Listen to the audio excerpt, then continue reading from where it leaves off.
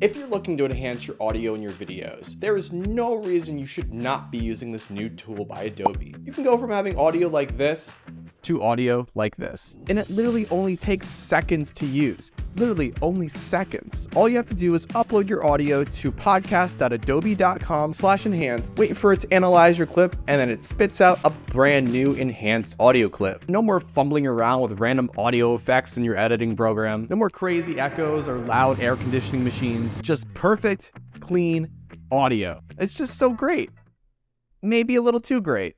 So the reality is Adobe's new AI tool is a pretty good tool to use, but not as your only tool in your editing arsenal. It's really not something you should 100% rely on. The tool generally does a good job at cleaning up audio, but at this time it lacks any type of individual setting that help you get a specific desired output. You're really putting your faith in the machine's hands to do it for you. And sometimes the audio might not sound the way you want it. In most of these situations, the audio comes out too clean, too processed.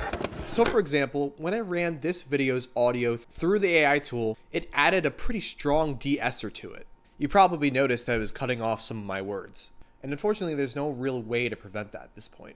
It may not sound natural for the environment that you're in. It usually works pretty well for at-home setups or studio setups where you have more of a controlled audio environment. Let's say you're outside or out in the field or somewhere with a lot of ambient noise and not a studio setup. Audio in these situations don't naturally sound that way. So my biggest suggestion with this tool is to just try it out when applicable. I mean, it's free, so there's no reason not to. And if it works, great.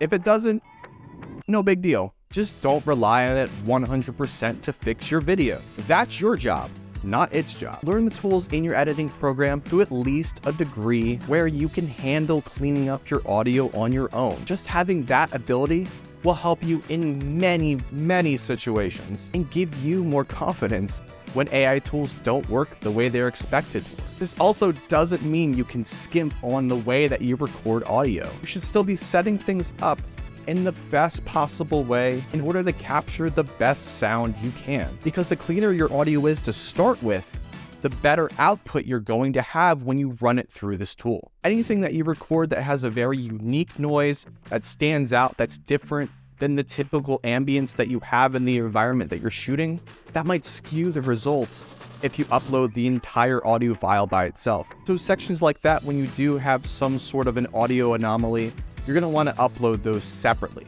Now, what this tool is super great for is audio that you don't have control over. If you're working with Zoom footage or user-generated content from an iPhone, those usually have pretty poor audio quality. But luckily with this tool, you can get a generally acceptable output with really not having to do a whole lot of work, which is honestly a game changer in today's media world. I worked on tons of Zoom video content during the pandemic and could not stand the audio quality. Bad audio can ruin a video, even if the visuals are great. Nobody wants to hear bad audio. With this tool, you really don't have an excuse anymore. Is it perfect?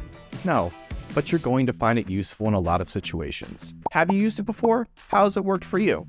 Either way, it's a good start, and it's going to be interesting to see what Adobe does with this in the future.